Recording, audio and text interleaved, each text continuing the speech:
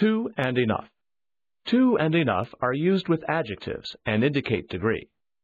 To means more than necessary, and it precedes the adjective. Enough means sufficient and usually follows the adjective.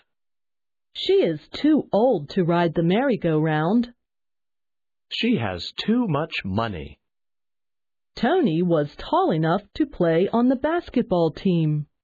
They were smart enough to pass the test. Enough can also be used with nouns.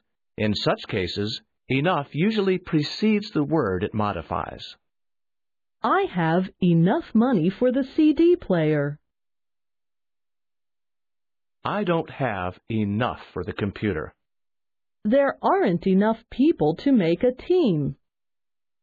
In some cases, enough can stand alone. I have had enough of this nonsense. Enough is enough. Common problems include using very in place of to or enough.